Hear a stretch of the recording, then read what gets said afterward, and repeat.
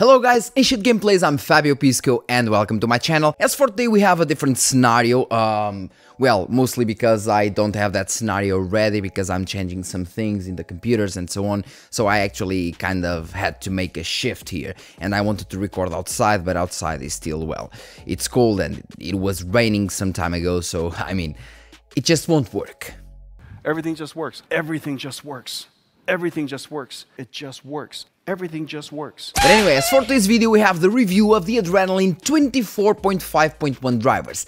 And as I say in all my videos, 24 is the year 2024, 5 is the month May, and 1 is the revision in that same month, so the first revision of May. And I can tell you right away that I'm glad for these drivers to come, obviously, because I'm playing Ghost of Tsushima and these drivers do increase the performance, I can let you know right away. But at the same time, I'm kind of disappointed because I was expecting, let's say, anti-lag plus, I was expecting some newer things and yeah, nothing. I was even waiting for anti-lag plus in order to make my how to adrenaline video of 2024, but I guess I'll just make it. Otherwise, I'll be doing the video in the end of 2024 when anti-lag plus is released. by the way it's going. Anyway, as usual, let's start with the release notes, but first lay an eye on today's sponsor in order to help the channel, if you want to. Today's sponsor is Isus with VoiceWave. Oh! VoiceWave is an AI voice changer that allows you to change your voice in real time, being it during streaming or simply when voice chatting with your friends. Look, pass me the salt. It also includes background noise reduction and offers you the ability to record, modify and export your voice to MP3 files. And on top of this, you also have access to the most popular sound effects around. Get VoiceWave right now for free and later upgrade to the Pro version according to your needs.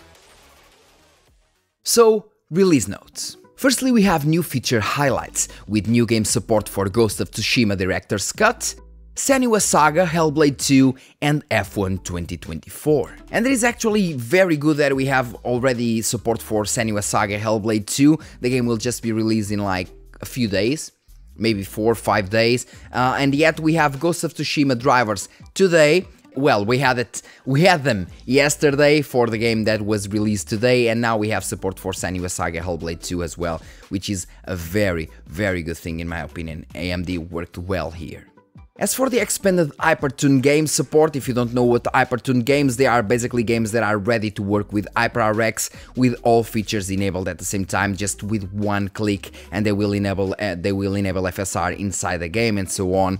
Basically, specially tuned games with hypr-rx settings. And the first game is Ghost of Tsushima Director's Cut, already with the hyper-tuned support.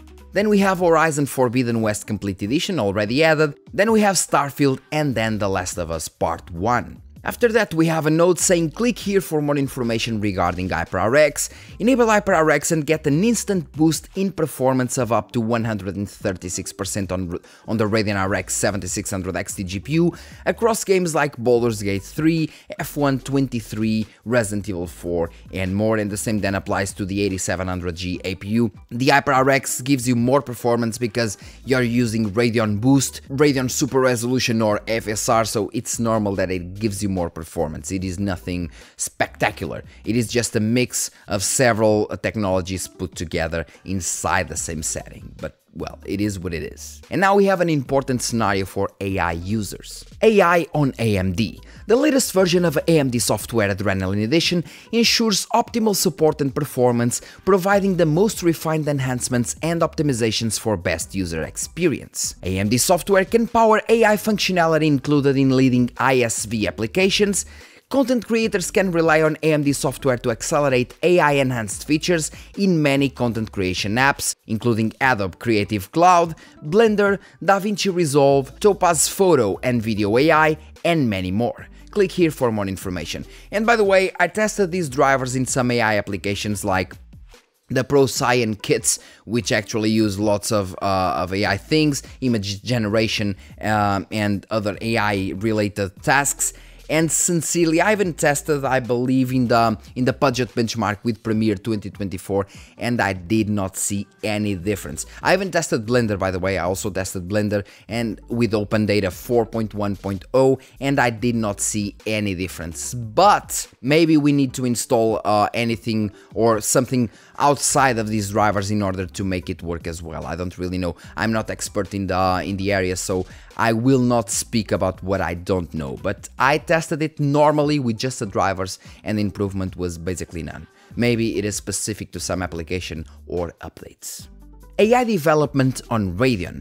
AMD software enables lower-level AI functionality, with popular frameworks like PyTorch and ONNX runtime on Linux, enabling developers, enthusiasts, and researchers to work with AI on selected Radeon 7000 series desktop GPUs. Click here for more information. Once again, I'm not really into this, so I don't know if we need an additional something to make it work properly. I don't really know. If you know this, leave a comment in the comment section and let me know, because I'm always looking forward to improve and learn.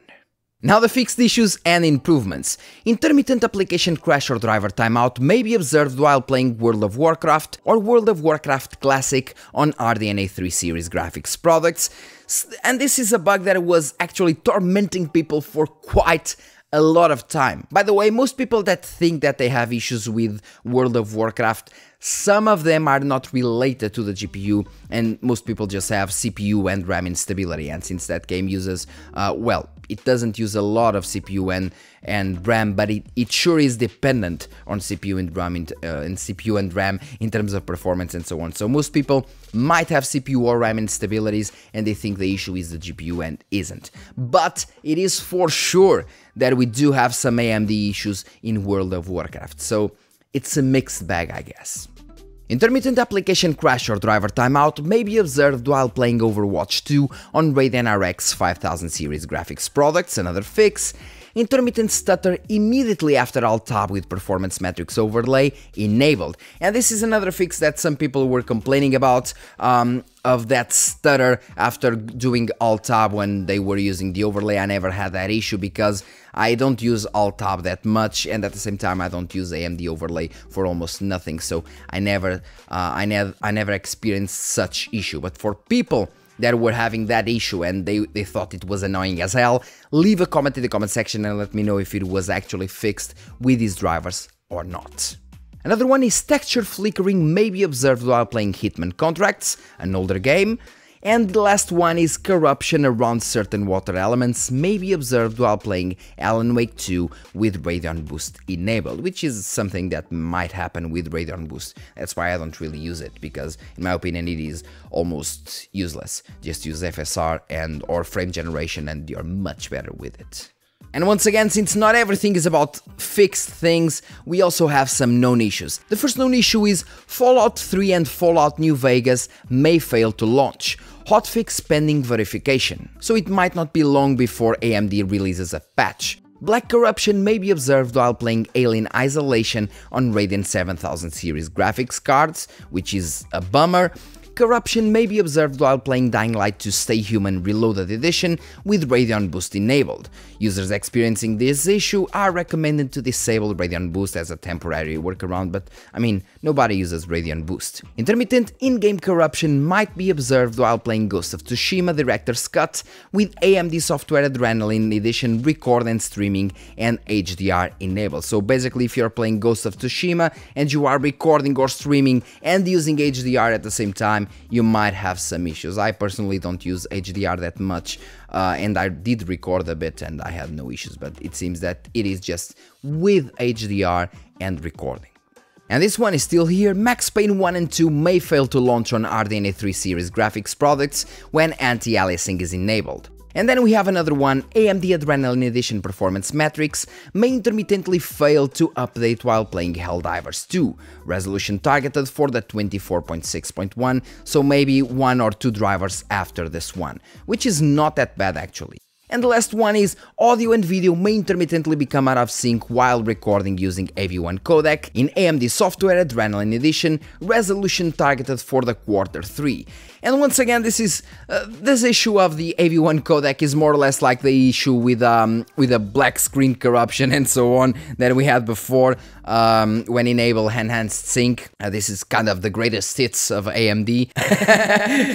And well, now we are in that part where I actually show you the things that I found and the issues and basically the goods and the bads that I found with these drivers. And I have some goods and, well, at least one bad thing that wasn't fixed yet. But let's firstly go into the Ghost of Tsushima's performance and see how it improved from the 24.4.1 drivers to the 24.5.1, which are these ones, because it did improve. Let's watch. The Mongol Empire is invading our home. They are brutal, relentless, unstoppable.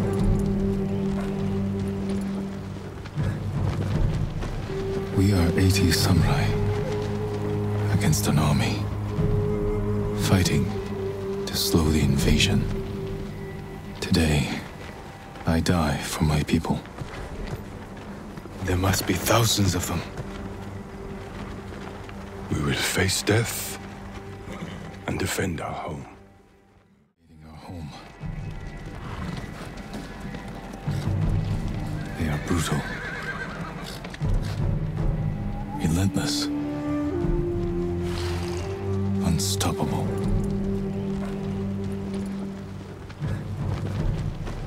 We are 80 samurai against an army, fighting to slow the invasion. Today, I die for my people. There must be thousands of them. We will face death and defend our home. Tradition.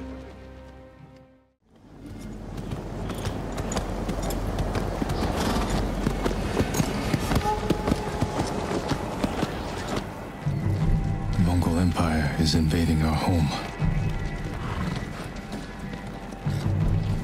They are brutal, relentless, unstoppable.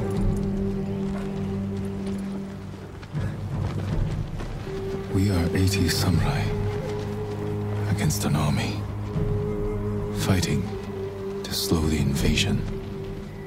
Today, I die for my people. There must be thousands of them. And as you saw, if you want to play Ghost of Tsushima on your PC and you're running an AMD card, you definitely want these drivers to improve the performance, because it will not only run better in terms of averages, but the 1% lows, basically the smoothness of the gameplay, will increase or will improve as well. For example, in the 7800 XT, we had around 16% improvement in that scenario. Then on the 6750 XT, sorry, we had around 12% increase, and even on the 7900 XT, we had around 7% increase, and I believe that the increase will be higher if we were testing at 4K, for example, but still I don't really know. But it is there, the improvements are there, and is definitely a good thing. Now, as for the goods and bads, it is this, the performance increase with Ghost of Tsushima, and then I found that the games overall felt a bit smoother, so less stutters here and there. The overall performance was more or less the same. Sorry about my English. It kind of felt smoother when loading shaders here and there, so it is a good thing in my opinion. I can't just show it to you, but it's just what I felt. Maybe it's just placebo effect or something, but that's what I felt. Now, as for the bad things, yeah, well, this is not bad per se, it's just a thing that I found, that when using OC profiles from the previous version, basically overclocking or undervolting profiles, saved with the previous driver versions, well, in some cards I had issues and I actually had to manually insert the values one by one and save a new file with that driver version, and then it just worked.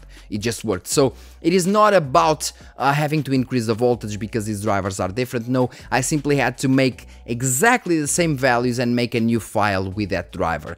It is what it is. It happened, for example, with the 7600 XT that crashed with the previous with a previous profile that I had, so I had to create a new one with the same exact values, and it happened as well for the 7800 XT. It didn't happen for the 7900 XT, but it did happen for these two cards, so it's hit or miss, I guess. As for the bad thing that I found, it is basically that HDR issue that I have, or that I had, still happens. Basically, when I disconnect the monitor or just turn it off and then I'm going to turn it on again, I have kind of a brightness shifting when using the browser, or when playing games, or even when just watching some videos on YouTube. The brightness will just go bananas, and I kind of have to disconnect the monitor or connect it again, enable HDR and disable it once again, or just press Ctrl plus Shift plus Windows plus B keys at the same time, and it will kind of restart the driver, and it will make it work perfectly after that. But it happens each time I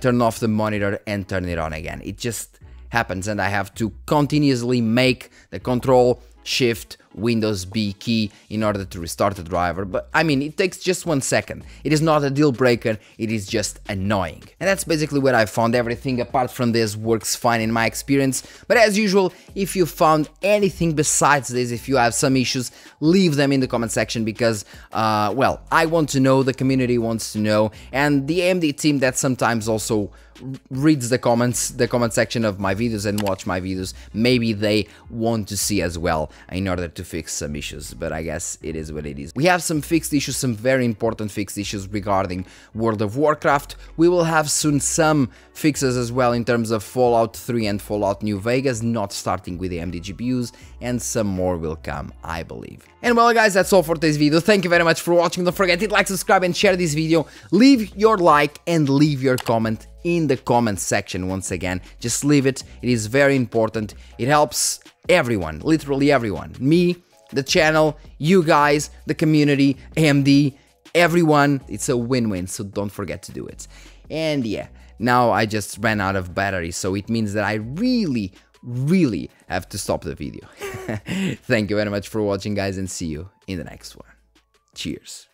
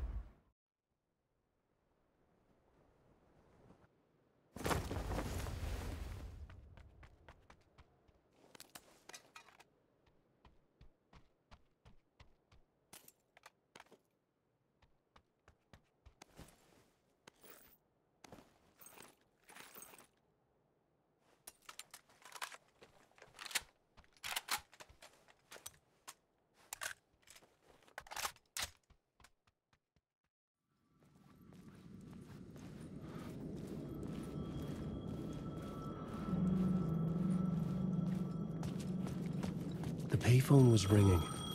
Somehow I knew the call was for me.